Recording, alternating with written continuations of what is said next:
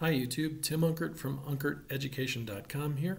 In this video we are going to install Codeblocks on your Chromebook. So the first thing we want to do is enable the Linux development environment.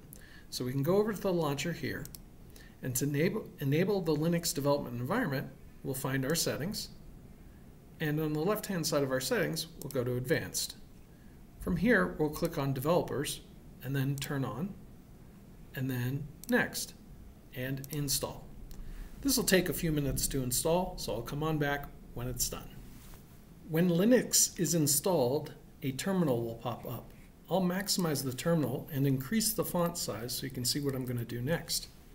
I want to make sure everything is up to date, so I'm going to type sudo apt-get update and then 2 ampersands, which stands for and then sudo apt-get dist-upgrade with the -y flag at the end, and I'll hit enter. Okay, so once the Linux development environment is enabled, we can install Codeblocks, and we can do that by typing sudo apt install Codeblocks. Hit enter. It's going to ask you to take some additional space. I'm going to confirm with Y for yes. Hit enter. Okay, Codeblocks is now installed. I'm going to open up my launcher and I'm going to search for Codeblocks,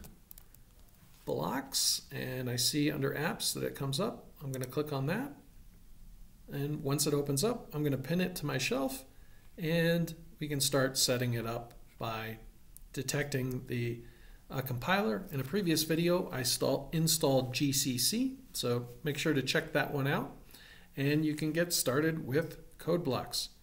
If you like this video, please give it a like and subscribe to the channel. Thanks for watching.